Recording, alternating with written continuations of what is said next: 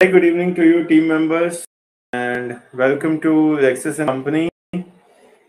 First of all, I would like to thank all the team members for being a part of this session. And from the core of my heart, I would like to thank all the internship candidates who have been there associated with LEXIS and Company from so much time, and have given all their support and their dedication and their in being a part of this LSE family. And I would like to thank you all the audience as well for watching this video. So before I go ahead and start this session, I would like to tell you that my today's session is about check bounce. All right. In legal term, we also call it as Negotiable Instrument Act 138. All right. So guys, check bounce is a common problem in India nowadays. And most of the people face this problem. And whenever there is a money or whenever there is an exchange of transaction between, and if there is a default, whenever payment is done by check, so then the concept of check bounce comes. So before I go ahead and start my topic, previously in my section I had taught you about legal notice, about criminal complaint. So this is about a legal notice. It needs to be in case of a check bounce. All right. So before we start the session, I will request all the team members to quickly go ahead and attendance. And all the audience who are watching this video, I'll be very happy if you go ahead and type your city where you are located. How many audience are there who are actually taking benefit of this?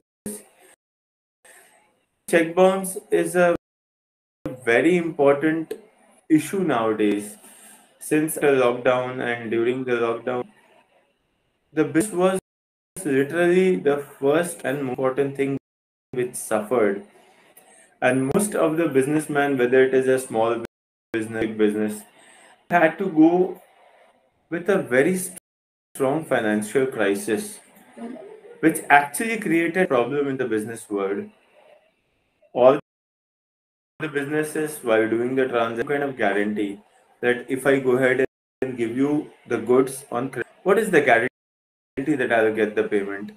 And due to this, the other businessman had no other option because they never want to give the payment in cash, and the only option they had left giving a check, post dated check, maybe a current date check with a promise that the payment will be cleared in some ways. However, the major setback which came here after the lockdown, when the company started in the bank, since it was already suffering, there was no money in the bank account of the company, and finally the check got dishonored.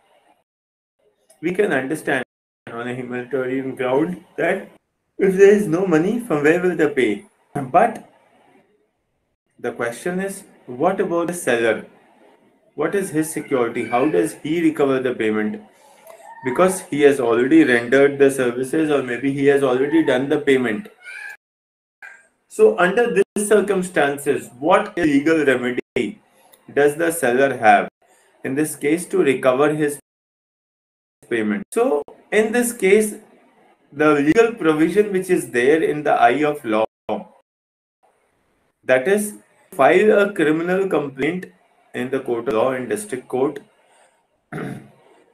Not every district court, as per the recent amendment in 138 rules, criminal complaint has to be filed in the court where the home branch of the account holder is located. Suppose I am in Mumbai, I presented the check in Delhi, but the home of my bank account is in Kolkata. So I can only file Kolkata, not in Delhi, not in Mumbai, not in anywhere else. Previously, there was a provision that if I Delhi, though my home branch is in Kolkata, I can file a case in Delhi. But unfortunately, there has been some changes in the rules, and now the check can only, the case can only be filed in the court where the home branch is located. So, suppose my home branch is in Delhi, so I'll file a case in Delhi. All right. So, we'll go ahead more in detail. We'll discuss about the topic. Since this is a common problem which most of the people are facing, so I thought of why not making a detailed video on this for my audience, team members, for my students. So, to Miller, I don't want to make the session too lengthy so that you get bored. So, I divided the topic into two parts. In the first video today, I will go ahead and explain you in theory what is 130 bounce, what are the requirement filing the case, when can we file a check bounce, what are the required these things. And in my second session, I'm going to talk about how to draft a legal notice. You want to file a case, because before filing the case, we have to go ahead and first send a legal notice to the party from whom we need to go ahead and recover the payment. This legal notice is also called as 138 notice, demand notice for 138 or 138 NI Act. NI Act means Negotiable Instrument Act. Alright, regulates the check bounce case. The entire case runs on this. Alright, so we'll be having two sessions on this. Since you are watching this session, I'll request you to watch this session. Alright, and the second session will be on draft, how to draft a legal notice, and third session also on this, that in case if you still your payment after sending the legal notice, then you have only remedy left, that is to file a case, a criminal complaint in the court, district court, under section 138 NI Act. So my third session will be draft a criminal complaint for filing a case in the court. So I request all my audience, all my students, all my team members to watch the session for your benefit, to understand the entire concept of 138 NI Act. Alright? So quickly, without wasting the time, let us start. So first thing which I'm going to talk about is 138 case. What are the reasons why check bounces? Alright? What actually gives rise to a NI Act case, or the cause of action of the 130 check bounce case, right? So guys, the first cause of action which actually arises majorly is insufficient fund. If there is no fund in the account and the check is already issued and the check is presented, and when the check is presented bank, there is no fund in the account. So first is insufficient. The second one is mismatch. So suppose if the person intentionally or negligently or by mistake did a wrong signature account of the account holder. So because of that also the check may bounce.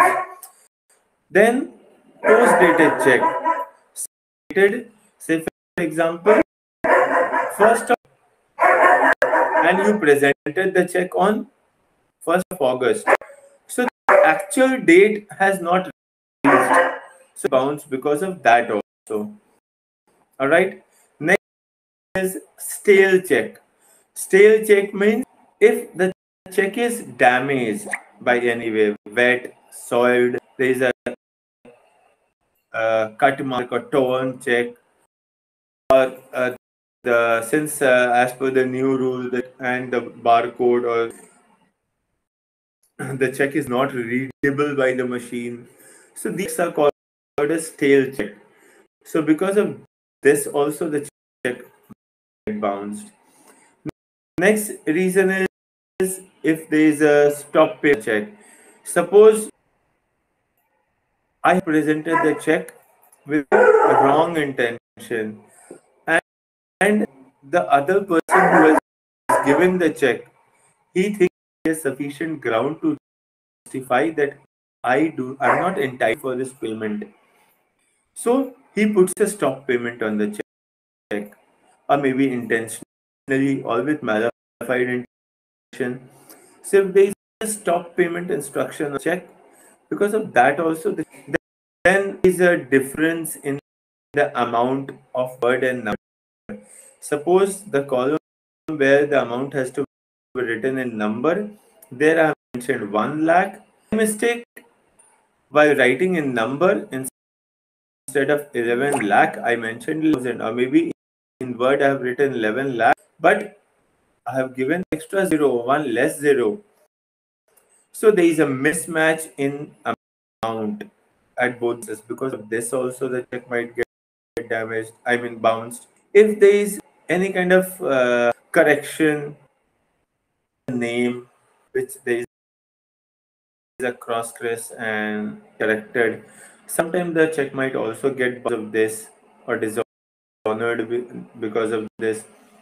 Or if there is a damaged disfigured check, suppose it was written 11 and there is a pattern in which it is written name, it is clearly visible that the handwriting in the entire content of the check, two different handwriting. So it is clearly visible that the content of the check has been tampered. So it shows some malified intention. And if the bank suspects this, then in that case also the check may be dishonored. All right. So these are some of the causes or reasons of check bounce. Now, what to do with the check bounces? Is that once you get memo, I mean, whenever the check bounces, and when I present the check in my bank, the bank sends back the check to me along with a returning memo. Returning memo is like a slip. The slip may be handwritten or it may be computer generated. So as soon as we return memo, there is a date written on the return memo. We have to send a legal notice to the opposite from whom we have to receive the payment. So now the rule says that the legal notice has to be sent within 30 days from the return memo. All right. And in that, we give 15 days time to make the payment. Now, if the party do not make the payment, then in that case, we can carry of that 15 days grace period which we have given the party. After that, we have 30 days time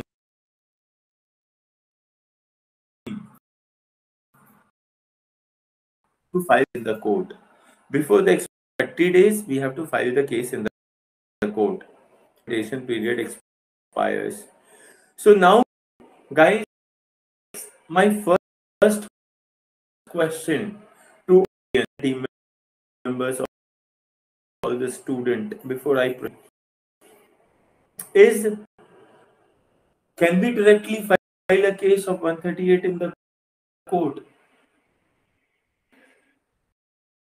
Is legal notice for one as demand notice? My next question to my audience is, what are the reasons of check bounce? Under what circumstances the check may get dishonored? I request all the audience right now in live session or whenever they are watching the video, I request all of you to write your answer in the comment box. All right. What are the reasons? Jurisdiction can I file a case in the court if is it decided based on where I have presented the check, or where the account of the person is based who has given me the check, where me, the actual holder of the check, where my home branch resides. Alright? I have already explained this before. So from the beginning, I'll request the answer. In case if you have not watched, I'll request you to watch the video once again from the beginning and type your answer in the comment box. My third question till now is, after the check, in how many days we have to send the legal notice? And after the sending the legal notice, how many days of grace we give to the opposite party to pay us the money? And in case if we don't receive the payment within grace period, within how many days we have to file the case in the court? These are few of the questions, my dear team members, till now. Now I proceed further with the topic that in legal notice we have presented the check, returning memo, 15 days of time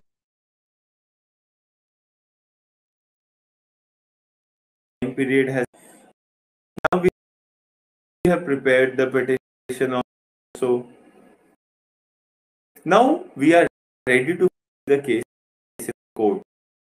In order to file the case, we draft a petition. We call it in legal language a criminal complaint under section 138 NI Act. So we can just file the complaint. Any other documents which is required to be submitted along with that, right? So guys, first thing which is required is the copy of the complaint. The copy of the complaint which we have prepared in the court. Alright.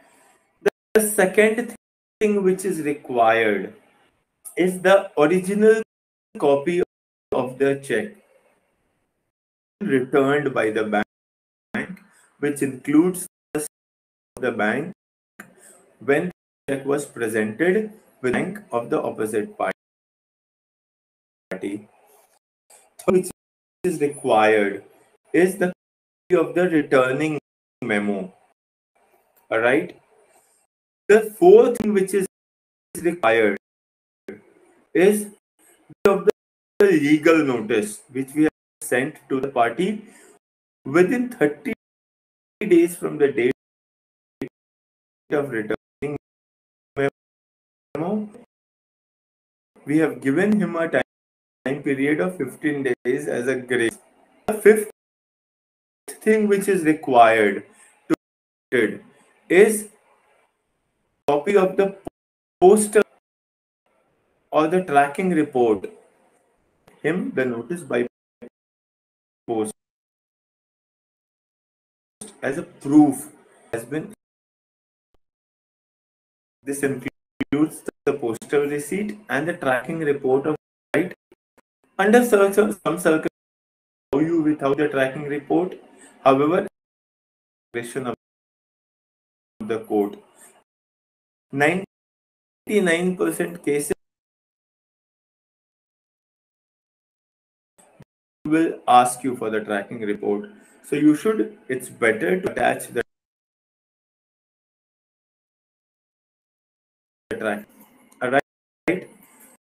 And the last thing, which is again not mandatory, the above things are mandatory, is the fee of evidences of the transaction between the parties. If it was a friendly loan in cash, then normally no evidences are there. However, in some cases, if it is a loan normally people sign agreements. In case if it is a business transaction, then in that case, people have invoices, proof of delivery, will have copy of performa signed by the other party, the proof of payment, the proof of receiving. These things can be given as additional evidence by the party. All right, as a proof that yes, there was a genuine transaction. However, this is not mandatory. This can be given later on, or this can be during the trial. Then you can also suppose if there is a witness to it, if there is suppose any CCTV recording, any call recording, any CCTV footage, when witness is there who was a witness to this entire transaction. Suppose if any paper evidence or any receipt is not there. Suppose if it is a company or if it is a bank where daily 1,000 transactions like this and daily 500 checks bounce this. So normally for big companies it is not possible, though the is in the name of, but it is not possible for the director to go ahead and present himself in the 500 cases on a daily basis. So normally what does big company do? They is a person as authorized representative to appear in the court on behalf of them by giving a power of attorney. These are also called as authorized representative. So whenever there is an authorized representative who is representing the person, in that case, the copy of power of attorney or the authority letter is also required, which needs to be filed along with the case. So these are which are actually required, and yes, the person can also go ahead and file the case in the court himself or herself. However, it is not mandatory that you need to hire a lawyer. You can file a case yourself also. However, since check bounce case is not an easy case, sometimes the both the parties settle the dispute on first or second hearing. But sometimes, especially in the case of high value transaction, or if the case has been filed with fraudulent intention, or in case party wants to escape, then the case might go for a long run trial. And so many this evidence cross, so many things.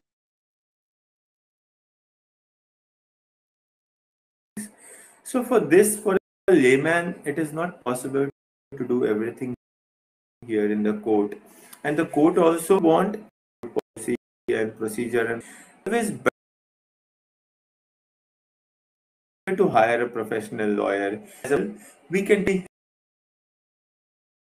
client to present the filing a check bounce. They are more that to file a case like this. All the law students who need help, if you are facing similar kind of problem. If anybody in your family and friends or advocate who is watching this, you can always help your client